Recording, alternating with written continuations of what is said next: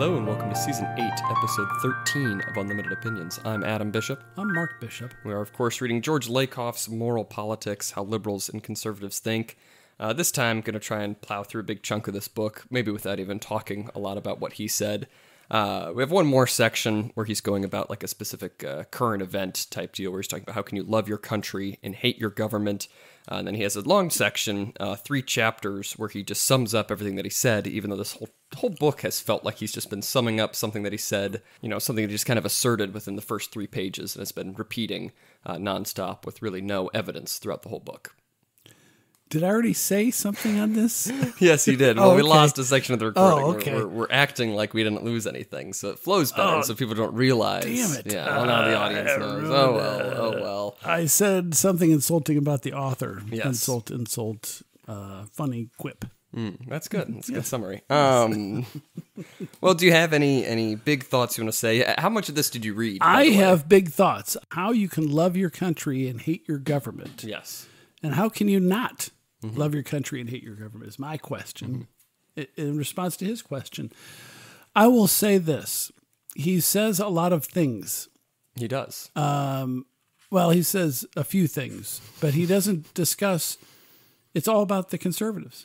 Yeah. There's not a single mention of his suckling mother theory or whatever the hell it was. Like nurturing mother. Is what you're looking for. So, he's talking about, let me summarize him in this chapter. He's talking about, he's befuddled. He's confused. He doesn't understand how conservatives can love their country, but hate their government. Yeah, I think you're right about that he just does not seem to grasp anything about how conservatives view the world, or generally, I think, how most ordinary people view the government. Because I know we were talking about this a little bit before we started recording when you were reading this earlier today, but you're right, he doesn't mention any of the liberals that hate the government. I think there's a good section of those, too. But he's just saying, it's crazy how the conservatives are like this, how they can dislike the government at all, which I think is a belief held by most people. I am going to summarize. I'm going to quote... Yes. 2 lines from this book that summarize the entire gist of this great philosopher, political thinker, and linguist, George Lakoff. Yes. This is what he says on page 275. I do not know the answer to any of these questions, but they are questions that have to be asked. And I would not be surprised if the answer to some of them were yes. Yeah, that is. I think that's what we need to have, like as a plaque or as a banner. George Lakoff, super genius. I do not know the answer to any of these questions. Why write a chapter when you don't know the answer to any of the questions, and you say, I wouldn't be surprised if some of them were yes. Well, it's a matter of of probability. When you ask a number of questions, yes or no, some of you don't be surprised. Some of them will be yes. Yes. That's how valuable this man's writing is. Which is not at all. Yes, it's terrible. Okay, go ahead. It's allowing him to assert things without really asserting them and saying, well, I was just posing hypotheticals. Because what he's talking about, he says, the reason why conservatives can hate the government is because they have this abusive father model, right? They believe in the strict father, but they have experiences with like abusive fathers if they take the power too far. And he says, and then he lists all these hypothetical questions that he says, well, maybe the answer to some of them is yes. I says, where does this come from, this idea that we need to guard against the government? Is this because they came from families or communities which had problems with abusive, neglectful, alcoholic fathers? Do they have a model, either a central model or a negative variation, of a family with an abusive or neglectful, strict father?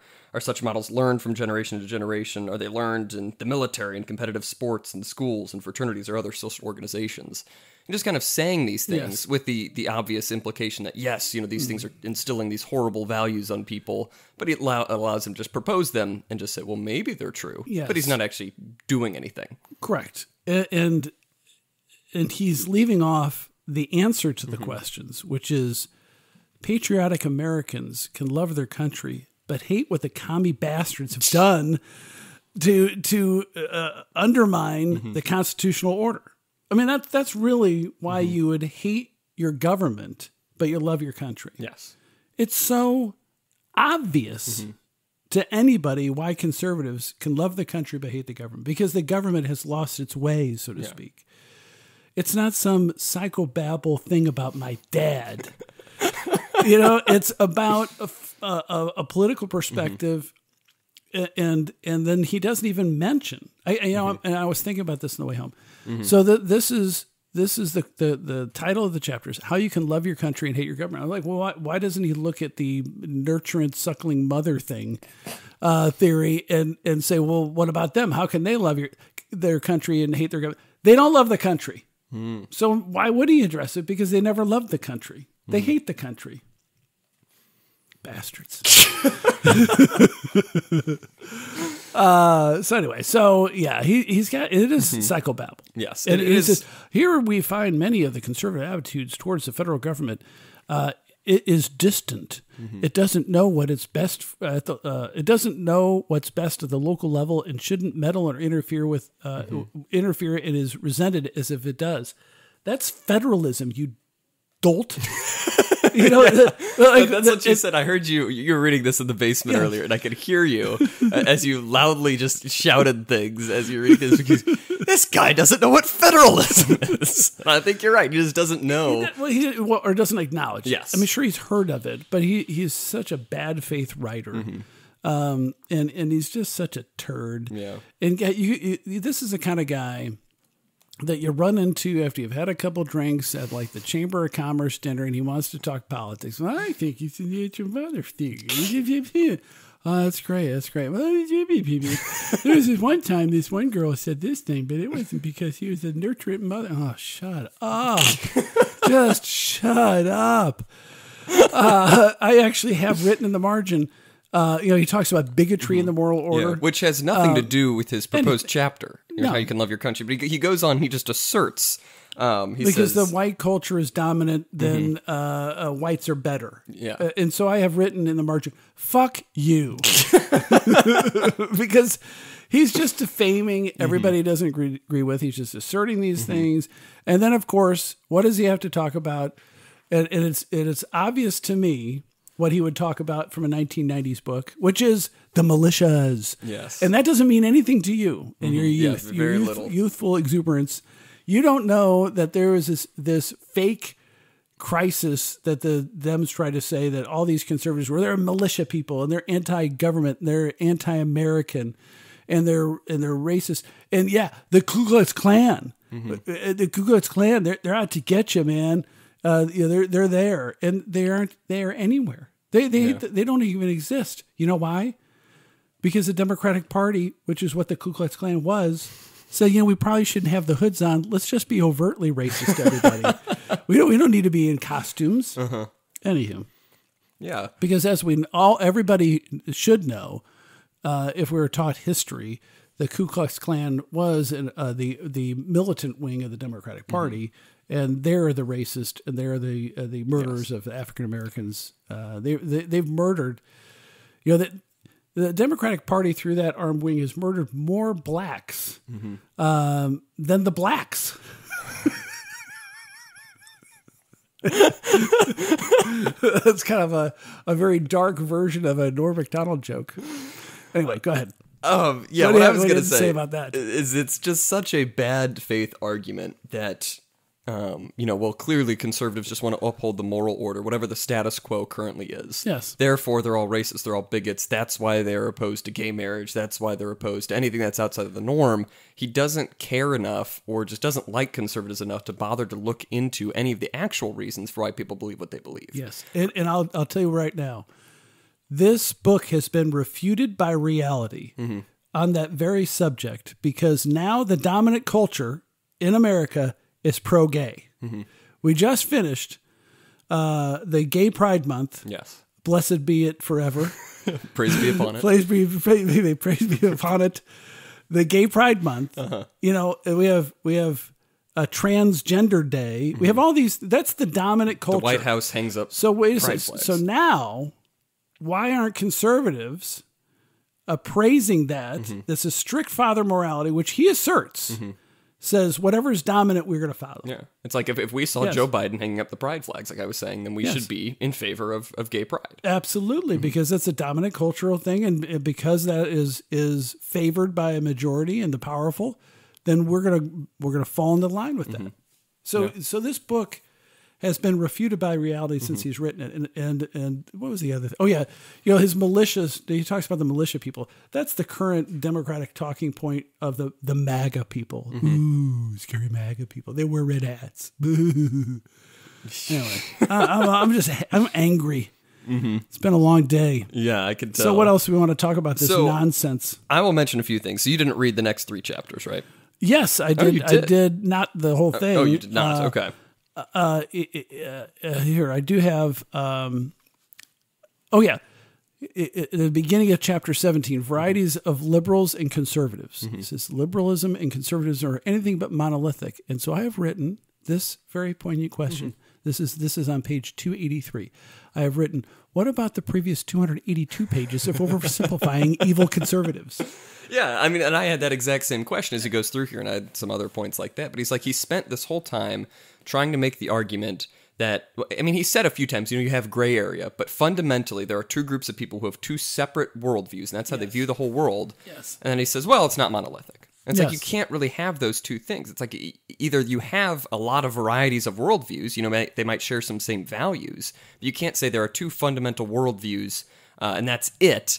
In grouping politics, because he goes through, and the first thing he talks about is, of course, libertarians here a little bit, I think, or maybe that's the next chapter. Yeah, maybe that later. Might be a little bit later. It's in this chapter, I think. Yeah. Linear scales, moral focus. Yeah, he talks about how different individual things, versus social focus. He spends a lot of words saying there can be different levels of things. Is really what he's saying. You could be believe in one thing a little bit more than another. You can value some things more than others, and he spends a lot of time. But he talks about libertarians. Yeah, and he says 293. They're essentially just like 2 steps away from being mainline conservatives. They think they're this entirely different thing, but what he argues is if you're a conservative and you place, self-reliance above all of your other, moral values, then you're going to become a libertarian, because then it's just whatever, suits you the most, and you're going to devalue other things, let other people do whatever they want as long as their self-reliance is there. And I think it's true that libertarians tend to align more with conservatives than they do with Democrats, just because of the... I don't know him anymore. Did you see Trump at the Libertarian Convention? That's true. That's true. Freakazoids? That's true. At least in the rhetoric of like big government versus small government. They've lost their way because they used to be able to say, well, we're a limited government because we want our pot legalized, and now the pot's legalized everywhere. They're like, I don't know what to do. I just stoned all the time. Libertarians. You mentioned like the libertarians are 2 steps away from conservatives, and I was thinking, how big are those steps? Which reminds me, when I was at a trial, I was a young prosecutor at the DWI defendant in front of a jury. The guy says, I only had 2 drinks. I said, man, how big were the drinks? I have my hands out. I'm gesticulating to the audience, like I'm holding up a giant watermelon. How big were the drinks? And if you get the jury to laugh at a defendant, it's usually a good sign as a prosecutor. That's good. You don't want them to laugh at you.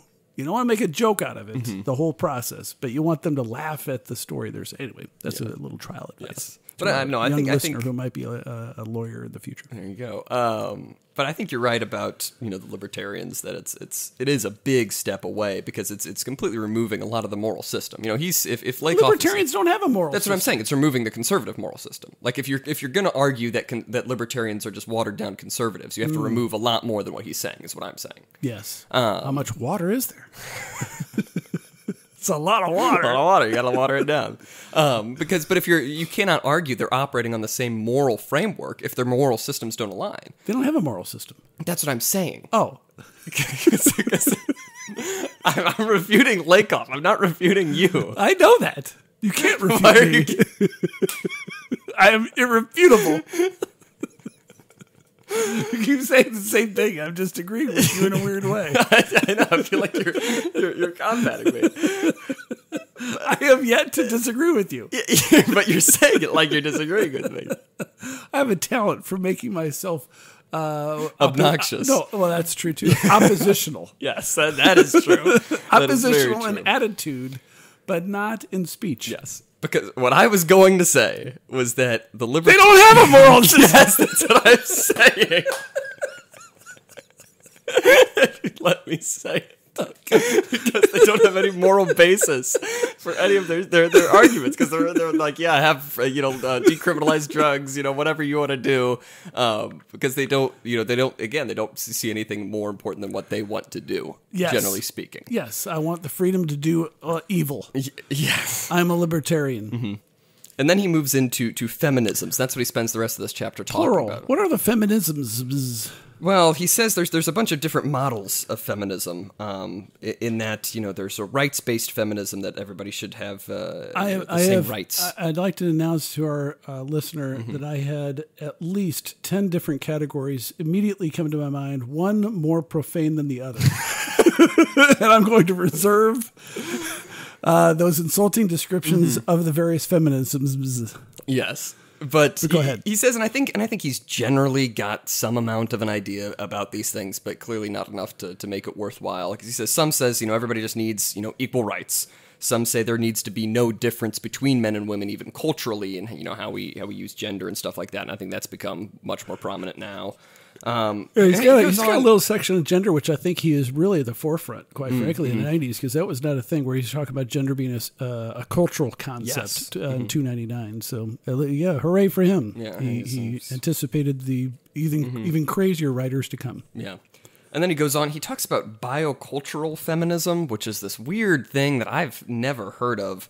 But he says that really the things should be inverted, and that women are in tune with nature, and therefore society ruled by women would be better and more beneficial. Yes, and it's the weird eco feminism stuff. Mother Nature. Yeah, Mother Nature type people. Mother Nature's a woman. Yeah. Mother Nature's a made up character. Mm-hmm. And then he says conservative feminisms. He says conservatives can be feminists. Because he cites Rush Limbaugh. He says, when I attack feminism, I'm not opposing equal opportunities for women. I'm totally in favor of equal pay for equal work. Yes. And he admits in here, I forget what exactly words he says. He says, if feminism were no more than believing that women are strong, should have equal opportunity and deserve equal pay for equal work, then Rush Limbaugh would be a card-carrying feminist. Yeah, I mean... But is that not what feminism is? Yeah, conservative feminists are the only true feminists. Yeah. The other ones are just Marxist weirdos. Yeah, because they said that there's no difference between men and women. But there's the Bull-Dykes. That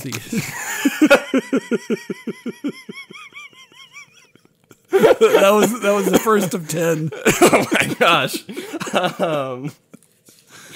But yeah, he essentially just dismisses all of that. Because conservatives aren't really feminists, because there's so much more to it than that. You have your weird eco warriors and the radicals and stuff like that. The conservative goddess movement. Yes, I forgot what that was. It seemed absurd to me. I can't remember. It's again, he's essentially saying that some conservatives. He ties this idea of the eco-feminism as if it's an offspring of the evangelical movement. He's citing this. I've never heard of this, but he says women. Find and hold ceremonies at power spots in the terrain, places where they can tap into the power of the earth. Women lead healing rituals out in nature, rituals in which they sing, beat drums, dance, and allow the power of the body to emerge. Rituals that in many ways are like evangelical Protestant church services. Yes, it's very, very conservative. They're Republicans. Often go out in the woods and find a position of power and beat drums. I was reading this. I'm like, what is he talking about? I thought he was talking about, this book was about political ideas. I'm like, what political group is this? This is not like a thing that anybody really dated believes. Some gal in San Francisco that said, "Yeah, we're all conservatives. We go out and beat drums and dance. We allow the power of the body to emerge." Yeah, that's about right. Women need healing, and I'm reading the book. This is exactly how she said it. Women need healing rituals out in nature, rituals in which they sing, beat drums, dance, and allow the power of our body to emerge. Rituals that may wear evangelical Protestant. Sounds conservative to me. That's exactly what normal people would do. Yeah. So he's clearly describing, mainline conservative beliefs there. Yes. So that's what he spends that whole chapter talking about. Yeah, I don't know why. It was just a complete waste of time. The next one is worse, where he talks about pathologies, stereotypes, and distortions. I confess I have not read this. That's all right. I'll summarize. He says, there's ways to turn these ideas evil, is essentially what he says.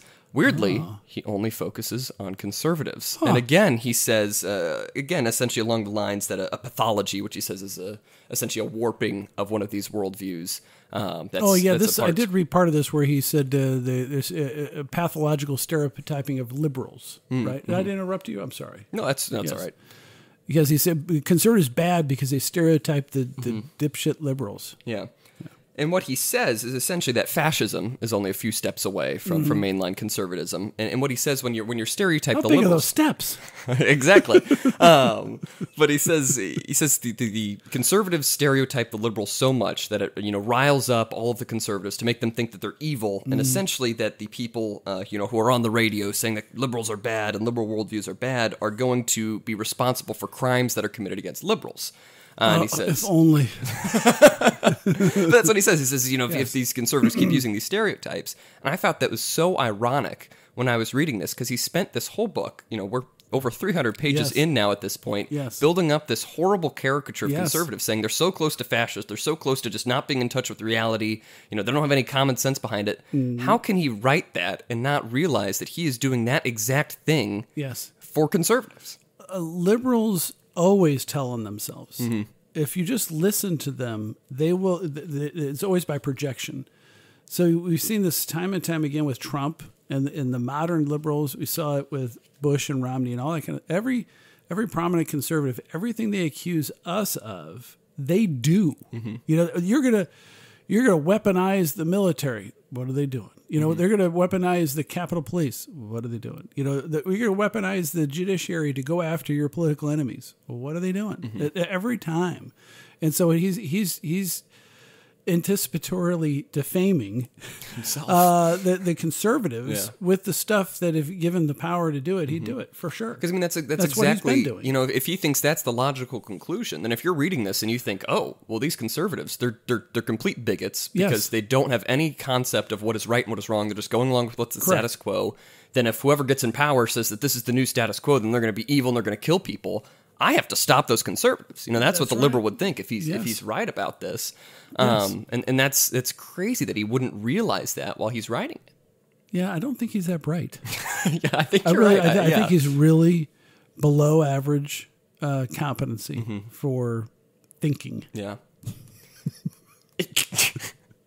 I think you're right. I mean, I'm kind of curious about some of his other writings and articles and things like that, because he's a very often cited person in the linguistics field, and the field of psycholinguistics and how the mind works with language. I suspect they're all written in crayon or finger paint. But I mean, I'm really genuinely curious because knock yourself out. I'm not doing it. Well, no. I'm not saying I'd ever make you read one of these again.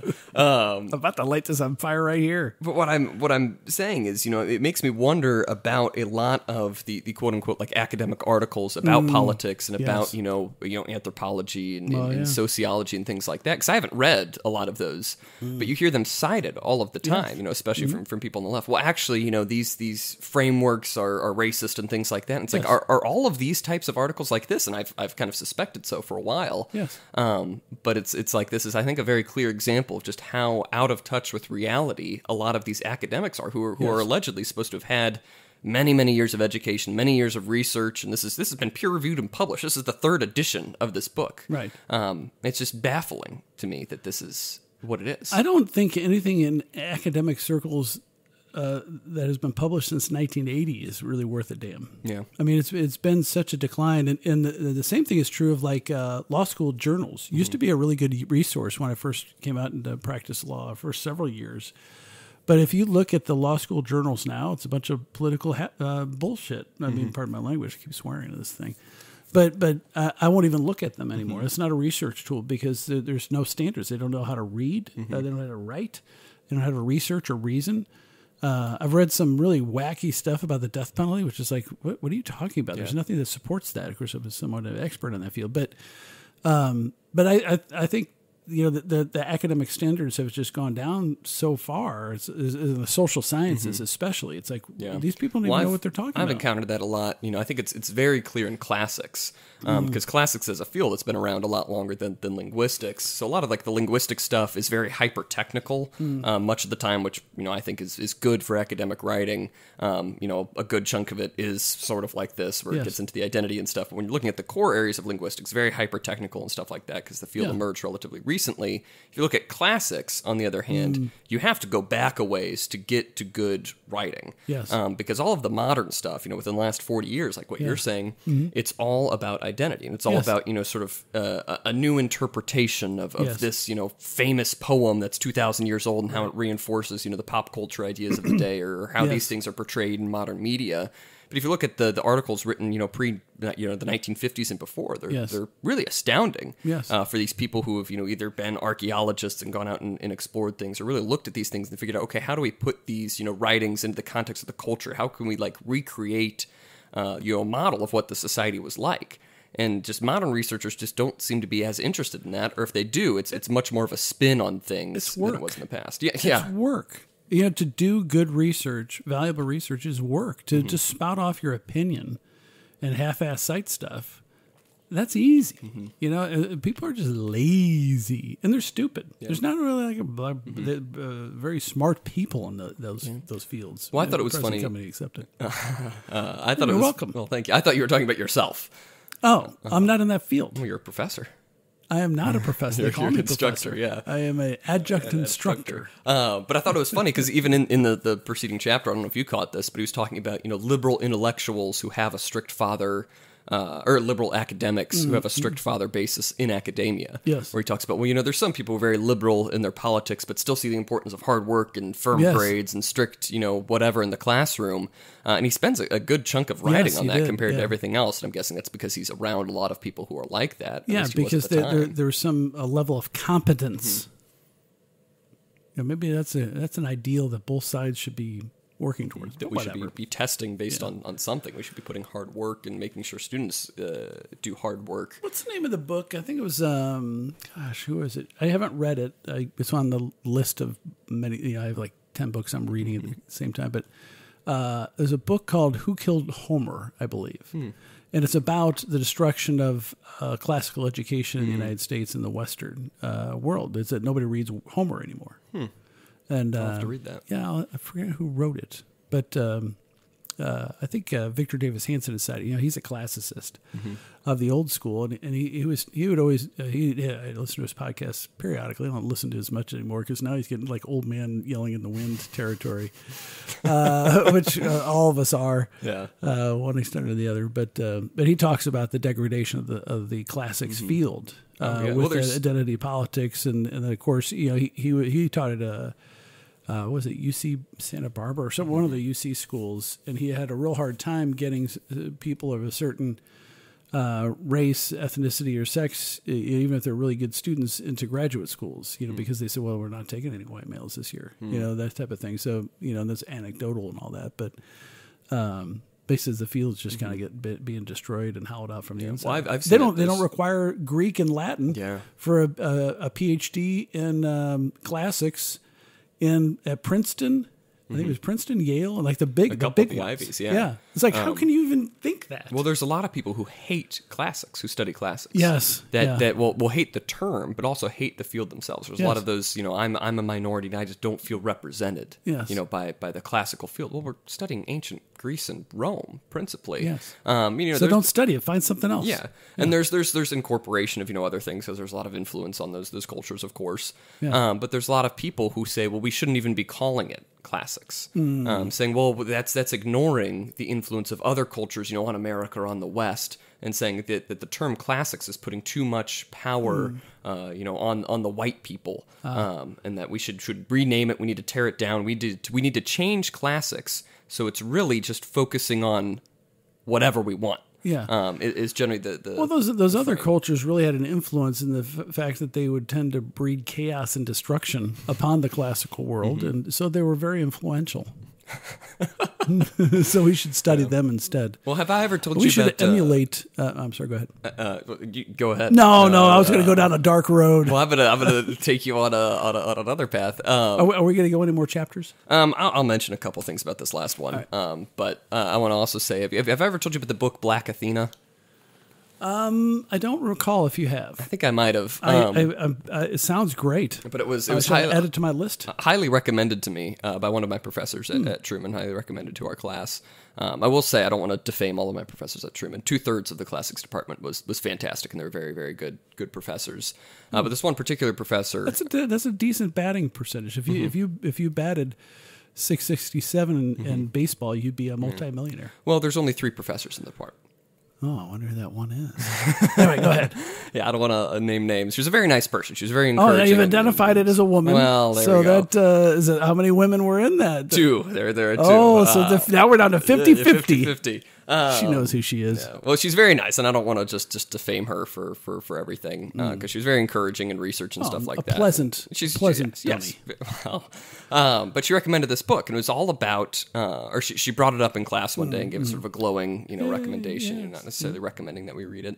But it's all about the idea that Athena and several of the other Greek gods were imported from like sub-Saharan Africa. Sub-Saharan? Yes.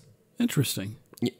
Entirely discredited. I looked up the book after class, looked at the Wikipedia page. Oh, Wikipedia, that's a source. So that's a good source, of course. But, you can get a good idea of generally what people say about literature. The second paragraph on the Wikipedia page just lists all of like the people who have discredited this book and just ripped it to shreds. Well, is it at least literary? Is it? You didn't read it. I didn't read it. Oh, I didn't read so it. it might have been a pleasant read. It might have been a pleasant read. Yes. Yeah, Black Athena. I didn't think there was that much cultural exchange between sub-Saharan Africa. There wasn't. Because that means below the desert. Yeah. Well, I have also seen a lot of people, and this is really, I think, shameful for a lot of people in the classics field. When they read the word African, they assume black. But there were a lot of African people, in North Africa above the Sahara who did have a lot of trade and a lot of influence. I mean, the Egyptians particularly, of course, had a lot of influence on ancient Greece, and they're a much older civilization. For sure. But they read African and they assume, well, these are black people. Right. That's just completely racist to Egyptians and to the Berber people of North Africa and whoever else lived in Africa. Different cultures, it's like a different type of people. Yeah, really. And it's like you see these weird theories from people who are academics and who have degrees in this stuff, and it's like, well, let's consider the possibility. I think it's one of the Roman emperors, I think Septimus Severus, who was like in the Snape. Yes, exactly. Right. I think it was around the year 200 or something like that. He was from Libya. And you see these people going online and be like, well, we need to consider the idea that Severus was black, was a black man. We had a black Roman emperor, and we were here from the beginning, and we had such a big influence because it's from black academics. Interesting. But he was Libyan. He was like a Mediterranean skin tone person. Well, I think they were all Irishmen. I'm of Irish descent. Yeah. I think all the Roman emperors were Irish, because they conquered the world or something. If you could write an article, you could cite like 3 things and say the impact of Irish influence on ancient Rome was immense and should be studied more, and you'd be published. You know what? I'm too lazy to try, but I bet you I can get it done. You could, because you could say, well, look, they made it out to Britain. They would have had influence with the Irish people. Somebody came back. Yes. And you could draw together these 2 entirely disparate, separate things and say, look at them, they're kind of similar, therefore there's a tie. And that's what's a big problem with, I think, classics and a lot of other fields, is that they try to find whatever they want to find. Yeah, like the correlation is not causation. Yes, exactly. Exactly. I think a lot of people forget too bad. that. Yes. Anyway, back to Lakoff, because he had one last chapter here. Well, I just want to address it because we said we'd talk about the book. I'm into the Joe Biden territory. But the last chapter for this section was, can there be a politics without family values? His answer, he spends a whole chapter talking about this, is, I don't know. Yes. We got to look into it. He's very useful with that. Because he says, and it's a weird thing to say I don't know to, because his answer should be no, you can't, because that's the whole thesis of his book, right? If you're going to write this whole book saying it's all based on this family value structure, he should be able to defend the idea that you have to have a politics centered around family values. Yes, that is correct. But he doesn't. But he leaves it as, I don't know. But that should have been the first thing he did, is try and prove with a lot of, credibility, with a lot of information. Yes. And say that the family values are the core of politics. It's essential. Yes. That's what he's been saying but for 300 pages. But he leaves it to chapter 19, 331, pages in. And he says, maybe not. Maybe not. He says, but we need to look into it. Surely the family values have a big influence, but maybe you can have politics without it. It's like, well, okay. This guy's just an idiot. Yeah. I think I've just come down to that conclusion, and it's very, very difficult to continue. We have one more section of the book, and this is next where week we'll finish it out. We will finish it, and that is he has several chapters. I will read it all. Yes, he has several chapters in that section, but it's why he says the liberals are right. Are we going to read the epilogues? I might. You don't have to, if you Agreed. don't want to. Yeah. Oh, well, because he does talk about 2016. Oh, no. And so that's his most recent afterword. And so there's a possibility he talks about Trump in there. It might be more relevant. You think there's only a possibility? Oh. Well, I don't know. It could have been written, I guess, by 2016. He was already, he was in the campaign in 15. Yeah. But who knows? Who knows what he'll say in there? I'm sure lots of well-reasoned, thought-out ideas with a lot of intelligence. One thing I was saying to you when we were talking about this book the other day is that I was amazed that, he's a linguist by trade, a psycholinguist by trade. And this book is allegedly about linguistantics. And I was amazed at how little he talks about language in this book that is supposed to be about linguistics. There's almost none of it. Because he says, like you pointed out once, it's a metaphor. He's talking about everything like it's a metaphor. That's like the only example of language he says. If you're going to write something about linguistics, you need a lot of samples of speech, of how people talk about politics, about how they talk about their values. But there's just none of that. That's work. Yeah, that's true. Yes, that's their Achilles heel.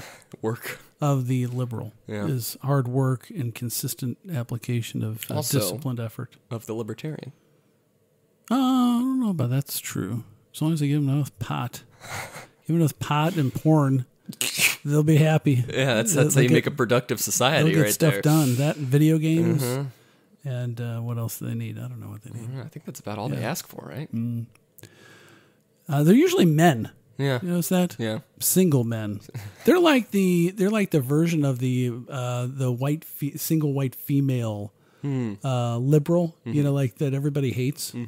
Libertarians are like the guy version of that, aren't they? Yeah. Like they're just really annoying. Yeah. And they want to tell you about how you should live your life and all that stuff. Yeah. That's a new theory. That's a good new pet theory of mine. All right. Do you have any other thoughts about these chapters of George Lakoff's book? No, I'm just staring off into space like I'm Biden. Yeah, after you've a kind debate. of been doing that for a while. Yeah. Do you need me to help you out of that chair and walk you down a while 3 tonight steps? or like recently more often? No, I mean just right now as we've been recording. One day. Yeah. I'll get Mom in here and she can like coddle you away and that's not going to happen. But if I get Alzheimer's, I'm in trouble. I'm on my own. All right. Well, this has been Season 8, Episode 13 of Unlimited Opinions. I've been Adam Bishop. Still Mark Bishop.